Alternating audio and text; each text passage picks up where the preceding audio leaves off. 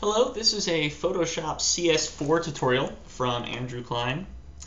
In this tutorial, we are going to be using both Photoshop CS4 and Autodesk Maya 2009. The purpose of this tutorial is to show us how we can bring an object from Maya into Photoshop and use some of the basic painting features to fix an already created texture. We see right now we're in Maya, and there's a couch model. The model has already been UV'd. We can see here in the UV texture editor the layout for the couch. And you'll notice as well it's rather flatly laid out with a pretty even texture application from a pattern fill going straight across this.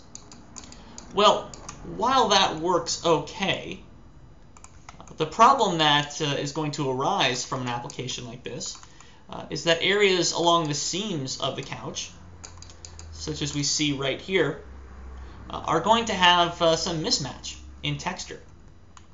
So what we're going to do is we're going to bring this couch into Photoshop using the new 3D features. And we're going to load in the texture and try and paint out some of those seam elements.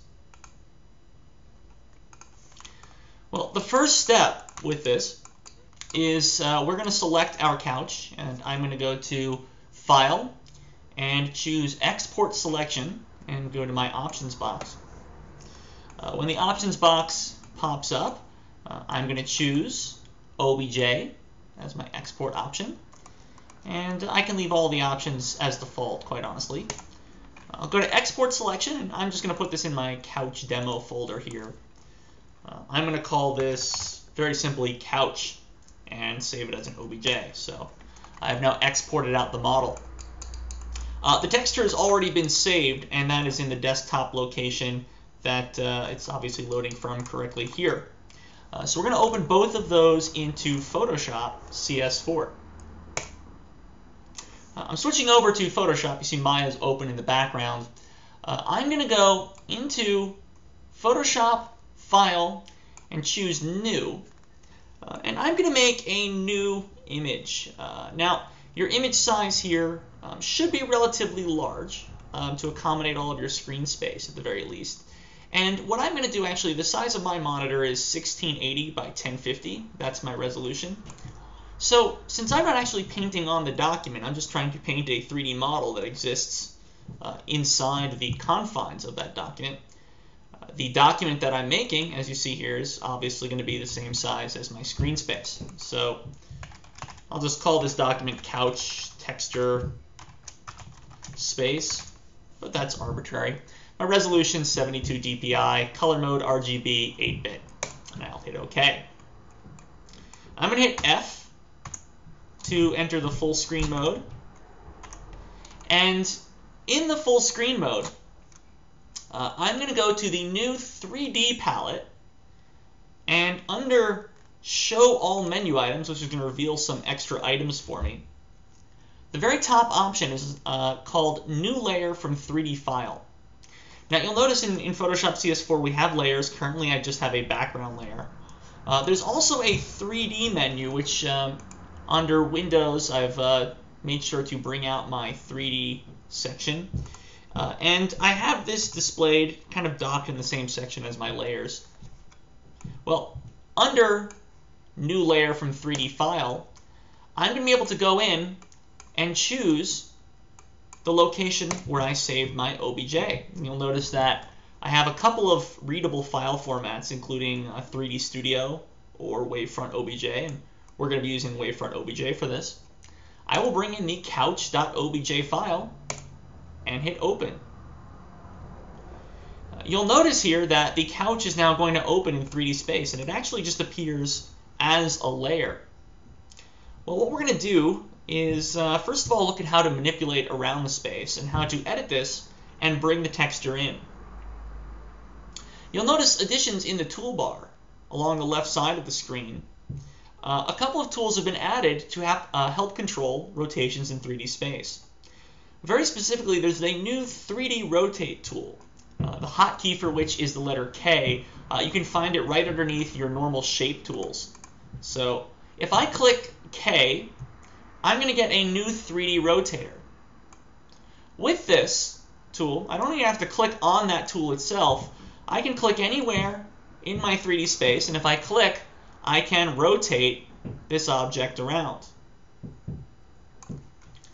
By using the scale box in the manipulator, I can scale this up and down by pushing my cursor forward and backwards, my mouse up and down.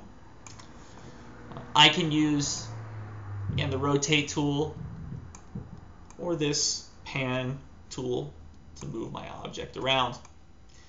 And with all this, I pretty much have all the tools necessary to begin my texturing.